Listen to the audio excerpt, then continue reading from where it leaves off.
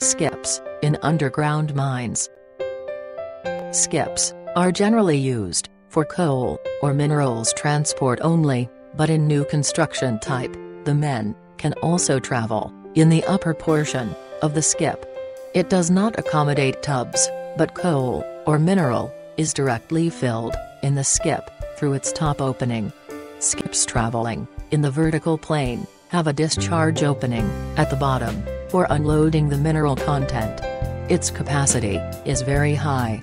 If the minerals is of different grade, then mixing of mineral and degradation of mineral is a problem. There are some different types of skips in mining, which are depending on the requirements of the mine, which are overturning or Kimberly, swing out body or front dump, bottom dump, overturning or Kimberly.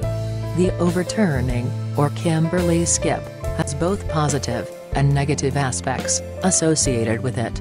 It is able to handle large-sized muck with low spillage. Some of the negative aspects are that it often has material that sticks to the bottom during the unloading of the ore or waste. It is constructed with a large head frame because of the high stresses incurred. This often results in a small payload relative to the size of the skip. Swing out body or front dump.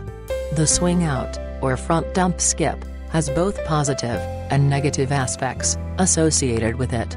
This type of skip has the ability to handle a large payload.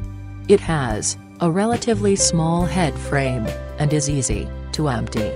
Some problems that often arise with this type of skip are a buildup of muck at the hinge point and slimes drip out of the bottom. Also, the door mechanism is complex and occasionally makes maintenance issues difficult to fix in a timely manner.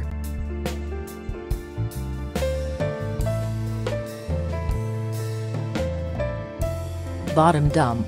The fixed bottom dump is the most versatile type of skip. It easily can convert from a skip to a cage. While in skip form, it can carry a large payload and has a relatively small head frame. In the dumping mechanism, no scrolls are needed. With this type of conveyance, fixed guides or rope guides are often required.